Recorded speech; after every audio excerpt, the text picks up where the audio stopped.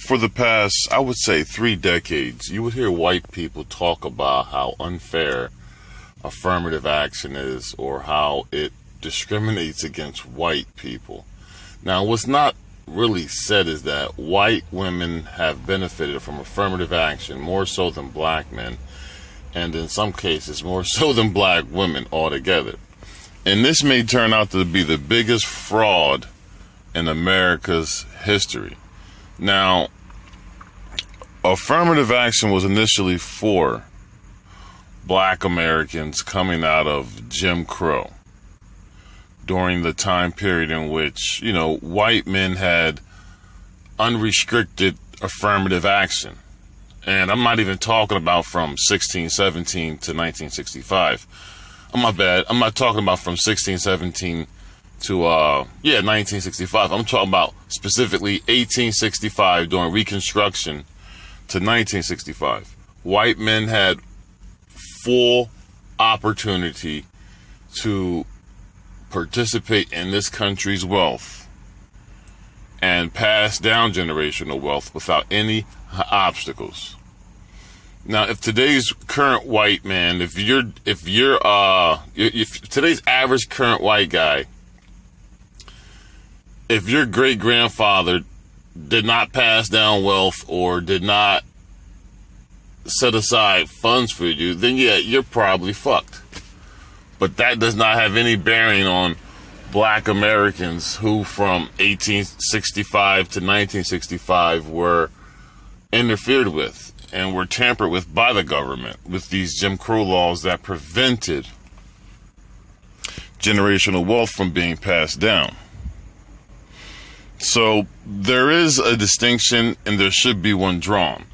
At the end of the day, the current white men who believe they're being shafted while, other people, black, white, Asian, Hispanic, and in particular white women are able to benefit from affirmative action, your great-grandfathers already had their affirmative action, okay, during that time period. While black Americans, my great-great-grandfathers, had to sit back and watch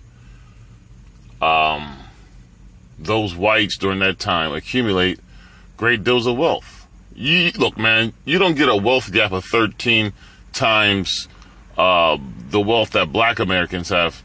You don't get that by there being, an evil level playing field. When white America has 13 times the wealth of black Americans, that is structural. That's built in.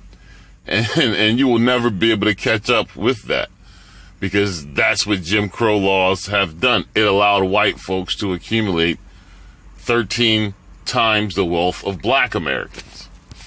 So let's hop into this article. When it comes to affirmative action, white women occupy rather a peculiar position. White women are the main beneficiaries of affirmative action policies and also the most likely to sue over them, at least when it comes to education. Now, keep in mind, the black feminists turned a blind eye and allowed these white women not to only be counted as a minority, but to also receive damn near 80% of the goddamn affirmative action benefits, leaving black men out. Now, keep in mind, during this time period, I want to actually see the percentage of black Americans, let's say from 1970, 1980, 1960, all the way up to now, what percentage of black Americans actually benefited from affirmative action? Whether going to college, whether it's career-oriented, I will argue that the vast majority of black Americans have not even benefited from affirmative action at all. Haven't even applied to even try to seek any benefits from affirmative action. I would say that no more than 5 to 7% of the black American population has actually benefited from affirmative action. A good portion of black folks have to go, well, the most of the black folks that have benefit from affirmative action went to college. And when you look at the numbers, most black Americans don't even go to college. So your average black American person in your inner city, whether it's Baltimore, Chicago, New Jersey, have not even benefited from affirmative action when you really, really think about it. Let's hop back into this article. Okay. Today continues the Trouble with White Women series with a focus on white women and affirmative action. As Sally Kahn cogently points out, women weren't even included in the original legislation that attempt to level the playing field in education and employment that we now refer to as affirmative action. The policies are known as employment equity in Canada and positive action in the UK. The first affirmative action measure in America was an executive order signed by President Kennedy in 1961, requiring that federal contractors take affirmative action to ensure that applicants are employed and employees are treated during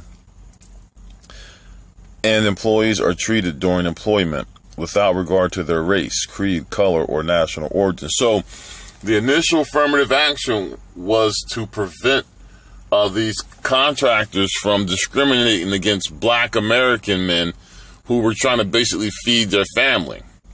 So Kennedy stepped in and made legislation so that, what's that? Oh, executive order.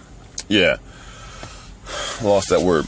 So Kennedy signed the executive order saying that, listen, you contractors, you gotta basically hire and treat black men the same way that you would treat any typical white person.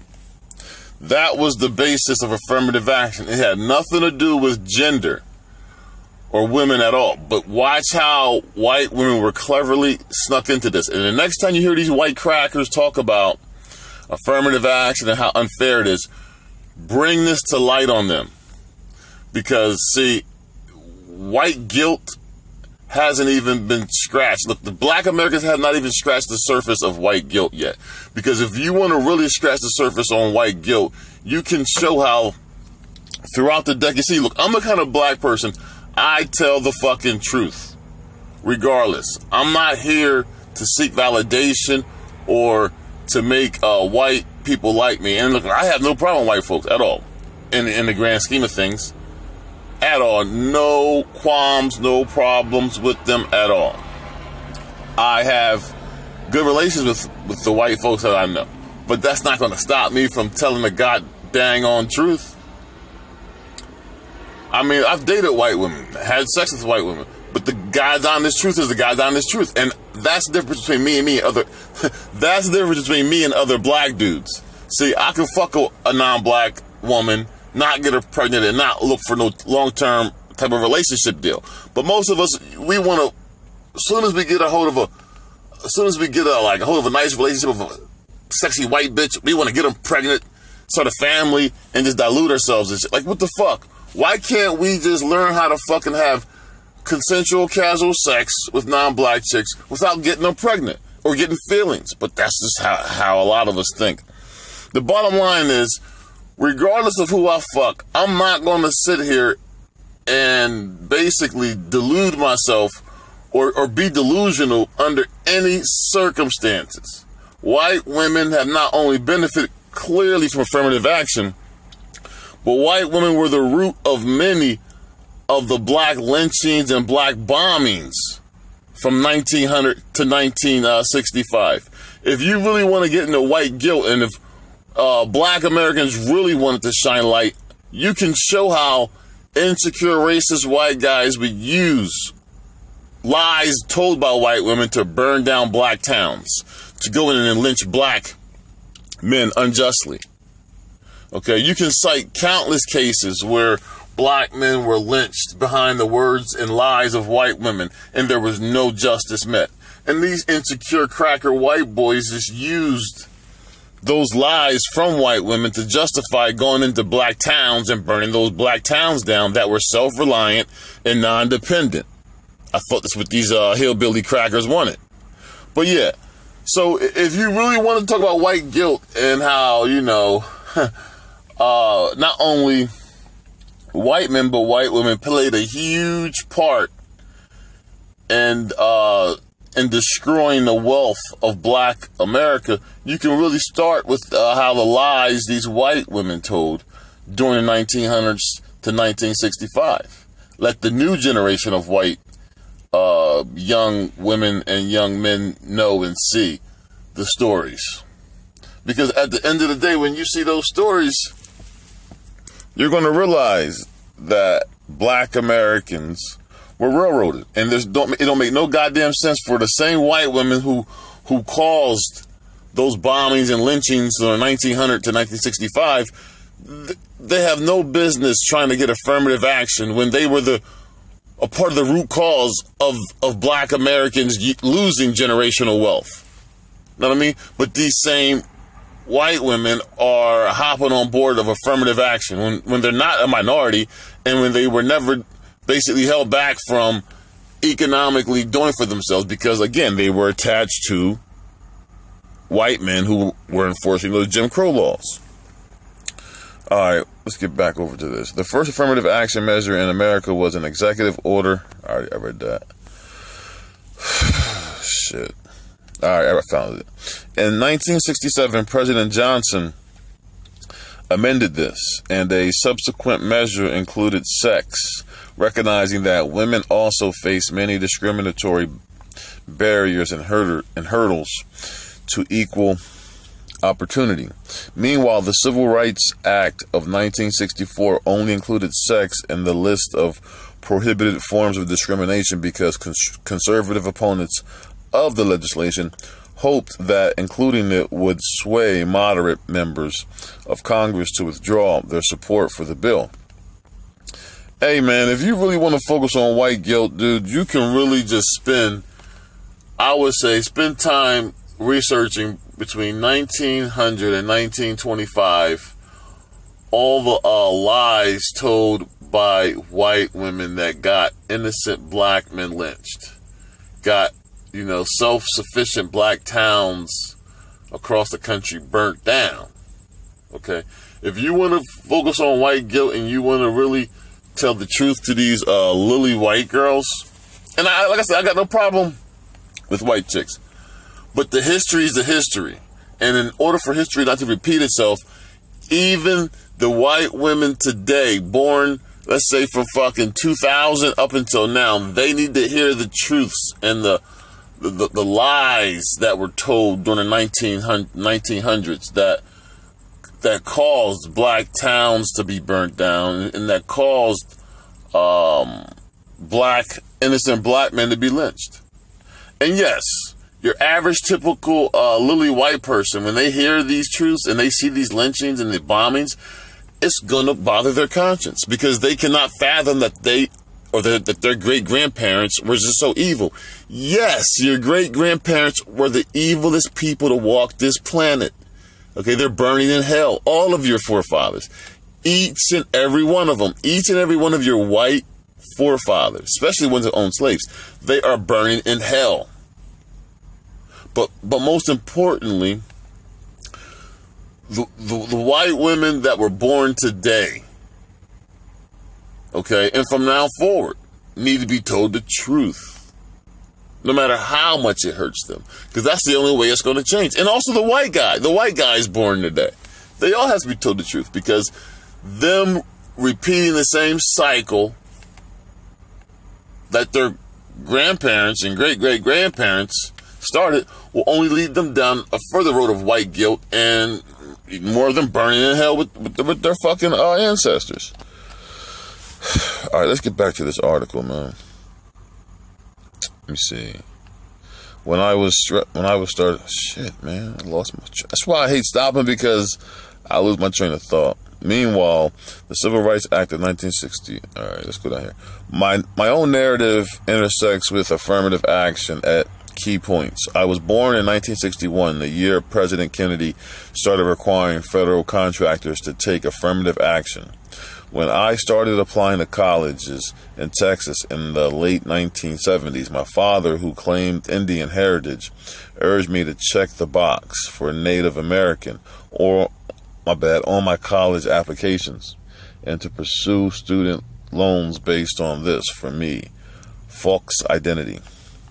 Years later, with PhD in hand, I began the often painful task of getting turned down for a tenured track job and being told by a white colleague on the search committee that they had to give it to the Latino who it was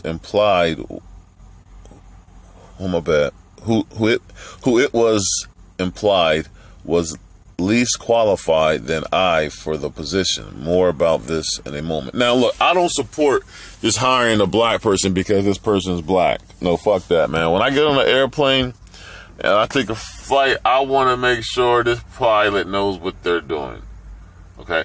I can give two fucks on the race of this pilot. I mean, if I'm drowning in the pool somewhere, I want that lifeguard to be qualified to hop in that pool and come fucking save me, regardless of their race. So I'm not the kind of black person that's like, hey, just because you're black, I want you to fucking be in a high position. No, because that's stupid and that's dangerous. I want the most qualified black person, or the qualified person in general for the job. Preferably if they're black for me, yes, I would enjoy that 100%. But it's not a sticking point that's going to make me, overlook common goddamn sense. So yeah, I don't agree with affirmative action in the sense that, it just ushers in the black person because of their skin complexion. No, I support affirmative action in the context that from 1865 to 1965, the Jim Crow laws that the government put in place intentionally prevented generational wealth from being passed down. And I'm not even talking about, from 1617 to 1865. No, I'm just starting from 1865 on forward. But yeah, that's why I would support affirmative action, because of the government involvement when it came to stopping black Americans from obtaining wealth. You're not going to look, man, you don't get numbers like white Americans have 13 times the wealth of black Americans. You don't get that 13 times the wealth of black Americans through, natural economic growth within white America. No, that's structural. Jim Crow made it so that, white folks have this huge wealth gap margin. You can't even talk about the wealth gap in black America or in America in general without talking about Jim Crow laws that allowed these white folks to get this fucking 200-300 year head start. You cannot talk about wealth, and it bothers me when I hear when I hear us talk about generational wealth or talk about wealth in context to white people or in contrast to white folks, man. You cannot do that without mentioning the Jim Crow laws, 1865 and 1965, that really caused this huge generational that caused this huge wealth gap or generational wealth gap. The Jim Crow laws caused it. Like I said, you don't get 13 times the wealth of black people based on a natural course of due diligence and hard work. That's bullshit. You get that 13 by fucking manipulating shit, putting barriers in place in which prevented black Americans from getting patents and basically having their own ownership during, again, the Jim Crow period. That's how the wealth gap got so huge and humongous. All right, back over here. So where's the evidence that we as white women are the main beneficiaries of affirmative action policies?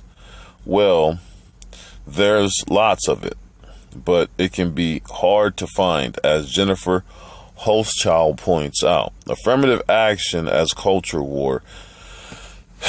The culture terrorist of race. These are different books. Let's go down here. The Department of Labor estimated. Hold on.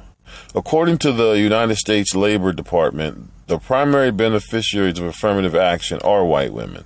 The Department of Labor estimated that 6 million white women workers are in higher occupational classifications today than they would have been without affirmative action policies. So yeah, that's 6 million white women in positions today that they would not have been in if it were not for affirmative action. Now, those 6 million white women, those positions were supposed to be for black men, starting back in the 80s. But the feminist movement hijacked affirmative action and somehow manipulated things to turn white women into some type of minority class that's being discriminated against. Bullshit. All right, let me see. The Department of Labor estimated that 6 million white women workers were in the higher occupational classification today than they would have been. All right. This pays off in dividends in the labor force and to mostly white men and families. You can see how some of these benefits accrue to white women in the following infographic from the Center for America Progress. All right, let's figure this out. All right, so while people of color individually and as groups have been helped by affirmative action, but data and studies suggest that women, white women in particular, have benefited disproportionately from these policies. Told you, man.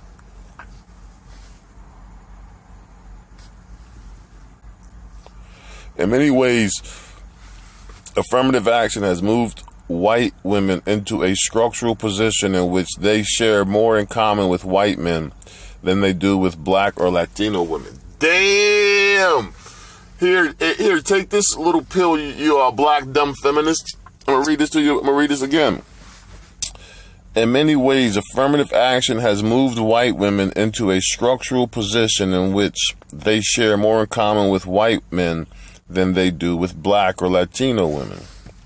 Another study shows that women made greater gains in employment at companies that do business with the federal government, which are therefore subject to federal affirmative action requirements, than in other companies, with female employment rising 15.2% at federal contractors, but only 2.2% elsewhere. Damn.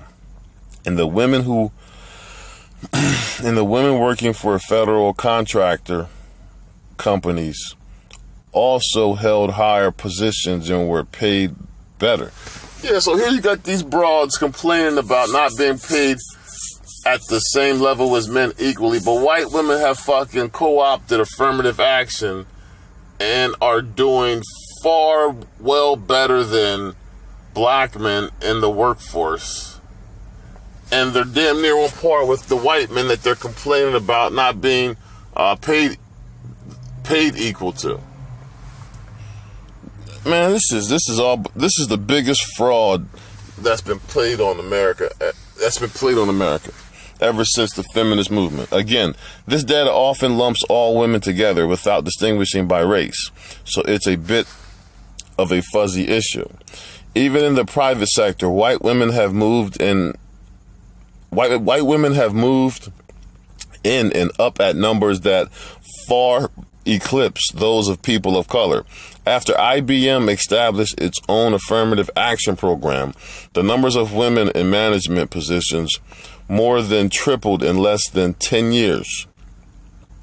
Data from subsequent years show that the number of executives of color at IBM also grew, but not nearly at the same rate. See, so ultimately, affirmative action was switched from a way to help black Americans, specifically coming out of Jim Crow, improve themselves, to basically improving and allowing white women to jump into affirmative action and do better than black men, or receive more of the benefits than black men had received. this is the biggest scam ever. And these same white chicks are trying to sue for affirmative action being discriminatory. Given these incredible gains by white women, it might seem logical that this demographic would be among the biggest supporters of affirmative action. This is not the case, at least when it comes to education. It's white women who have been at the forefront of lawsuits brought to challenge affirmative action. When Abigail Fisher sued the University of Texas at Austin, she claimed that the university had discriminated against her in the undergraduate admission process. Now, I know how this goes, and this happened because she did when you fucking go to college or when you take your SATs, if you're white, black, Asian, or Hispanic, there's a certain standard or number you gotta or score you gotta achieve. So if you're Asian, you have to score this percentage. If you're black, you score this percentage. Well, in this white woman's case, she did not meet the requirements that white students usually meet when taking this test. So she was denied, right? The same thing happened to that Southeast Asian Indian dude that looks black, but he's not, and he sued for affirmative action. He basically applied under the standard for Asian. Even though he looks black and he's from India, he's not black, but he had to basically score at the same level as a typical Asian. He couldn't cut it. So what he did was he said he was going to pass for black because the standard and scoring for black, he fucking scored well beyond that. But he just didn't score good enough to the Asian standard.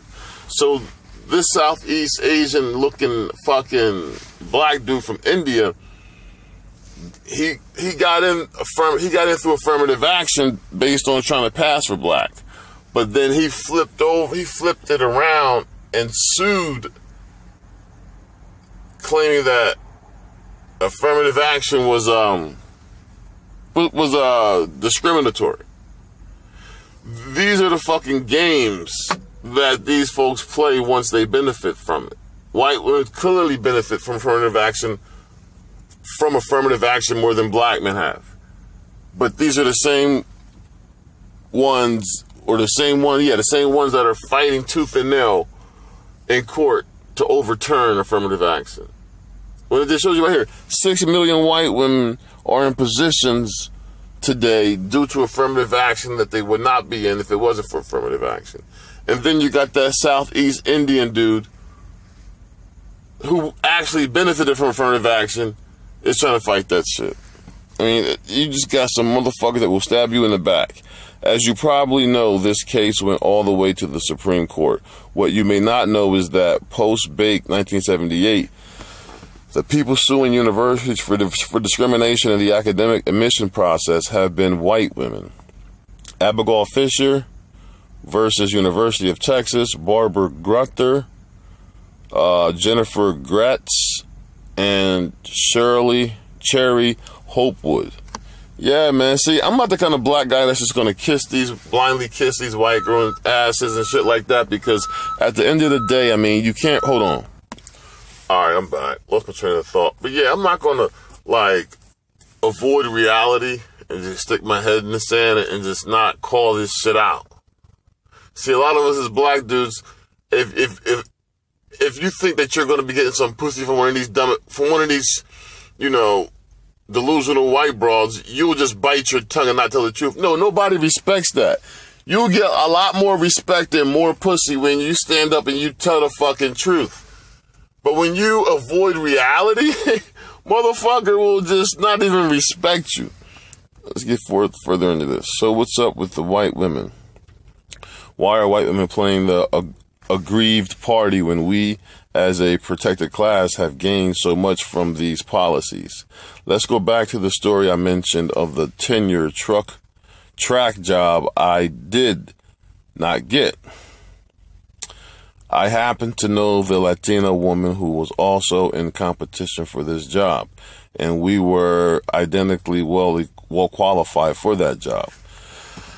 There was virtually no difference between us as applicants for that position. We both taught at the institution as part-time or non-tenured track faculty. Students like us both, we had the same number of publications at that point, somewhere between 0 and 1, and we both really wanted that job. She got it. I didn't. That's how it goes. On to the next thing. And as life does with such disappointments, today I'm grateful to have not gotten that job. But I digress. The fact that